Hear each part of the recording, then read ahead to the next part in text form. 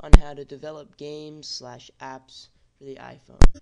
So, first, what you're going to do is, because what you need to use to develop doesn't develop by itself, you need to download Microsoft Visual C++.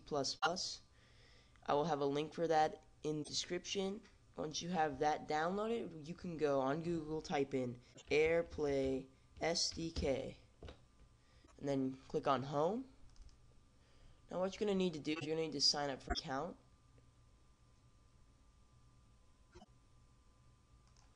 You can do that by going over here and clicking on Register right there. And once you've registered, then you can go to the download / buy page.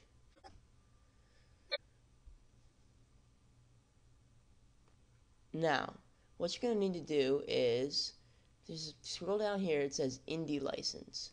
And it says Get Indie License here. You have to, if you're signed in and you click this, it's going to take you to the Indie License page. Hold on, I have to sign in.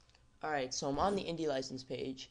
And the cool thing about this is that if you are an iPhone developer planning on making less than $100,000 a year, then you can get the entire full iPhone development version free every year. Otherwise, it's just a 30-day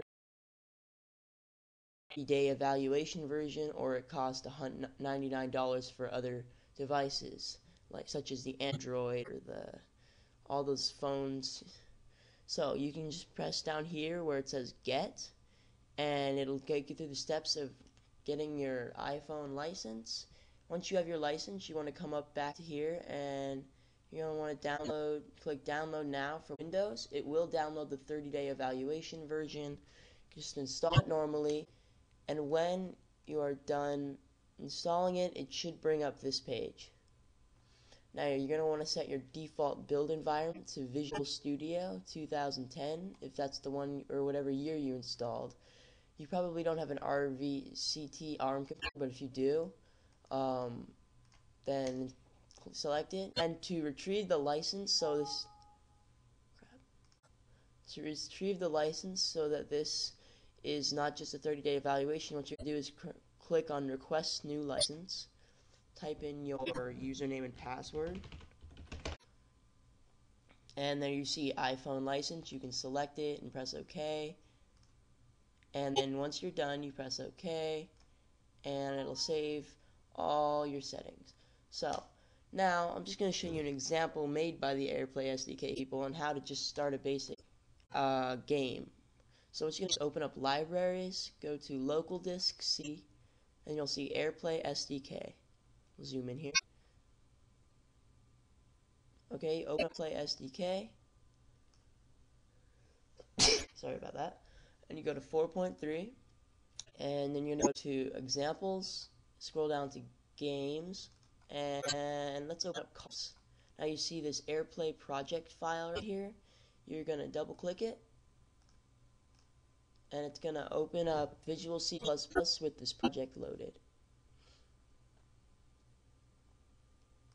Alright, it's now open. You can see that it's just like all the other Visual Studios. If you've downloaded any of them, you can open up the Solution Explorer over here.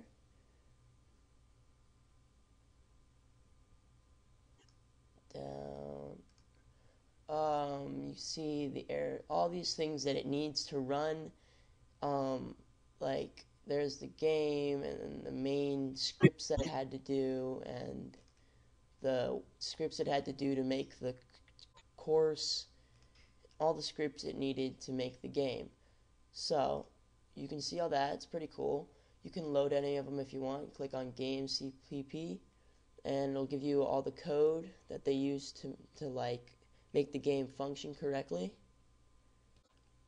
Pretty cool. And when you want to run this, what you do is you click up here in the top left corner on the blue arrow. It says Start Debugging. Make sure it says x86 debug, and it will take a while to build and run, so just have a little patience. And it's almost done.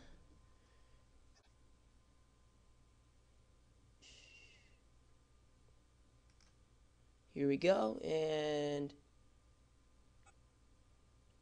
now opens up the Airplay x86 simulator.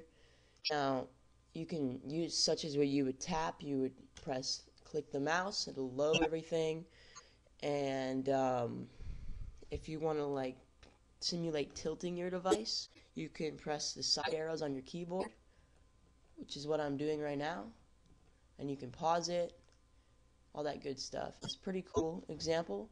Now, there's some cool things in this simulator, such as if you go to Preferences, Display, you can turn on the iPhone skin. It's pretty cool.